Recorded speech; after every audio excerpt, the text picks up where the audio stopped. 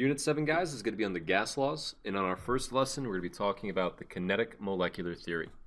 So in this lesson, we're going to be talking about the behavior of gases, the kinetic theory, and a phrase called entropy.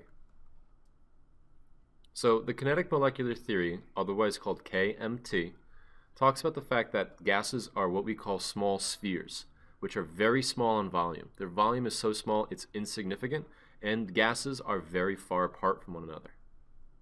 These spheres move rapidly in constant motion, traveling in straight lines until they strike another sphere, which is a gas particle, or the wall of any container. This could be like a bottle, this could be like a balloon, this could be anything that could be filled with gas. Gases will fill their container. They always assume the shape and volume of the container.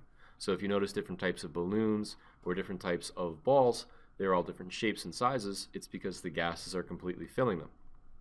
And the spheres collide in perfect elastic collisions, which means that the kinetic energy, or the energy of motion, from one gas is transferred without loss from one gas to the next. So if you recall, we talked about solid, liquid, and gases, and you can see the difference between the spacing and the arrangement of the particles. So solids, we said, are arranged in regular repeating patterns. They have very close proximity to one another, and they vibrate in place. Liquids, however, have a little bit more space between their particles. They easily flow between each other because of that space. There is some sort of attractiveness between their particles, which is why they kind of stay together.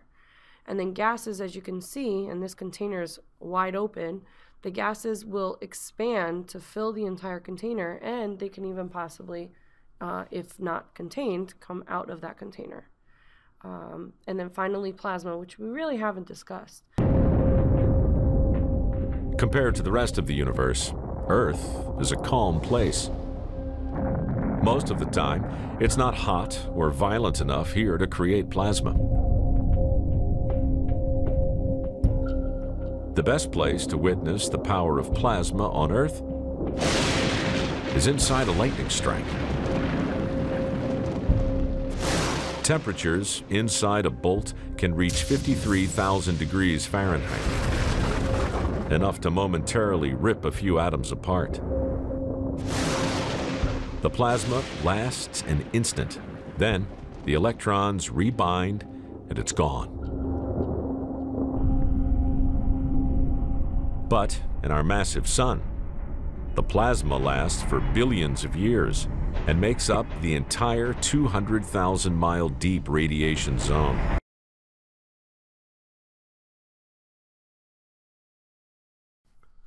Here on the left side, you're going to see lower average kinetic energy.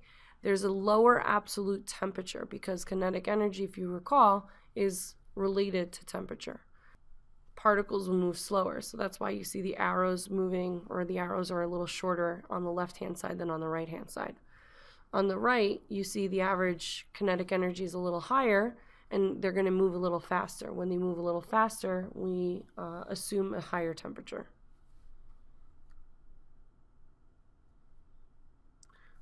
So do all gases have the same energy? No, they do not.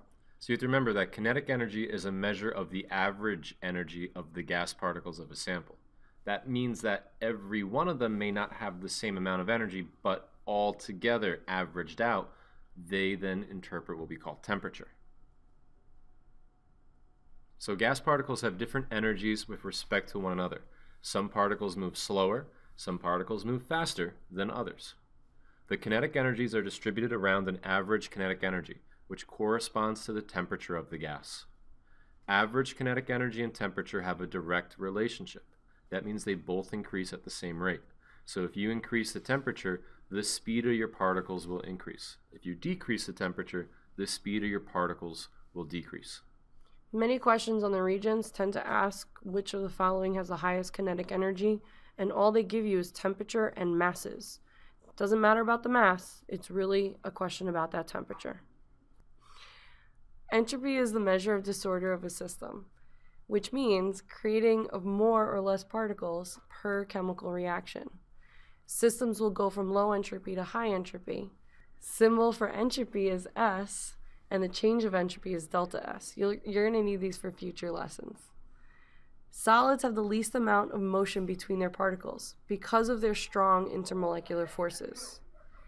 Particles' arrangements are therefore very organized, creating a system of low entropy.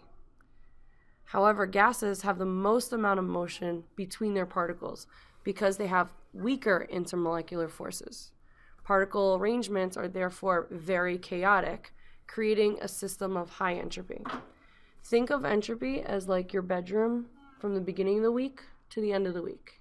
On Mondays, it's all nice and neat. By Friday, it's a zoo.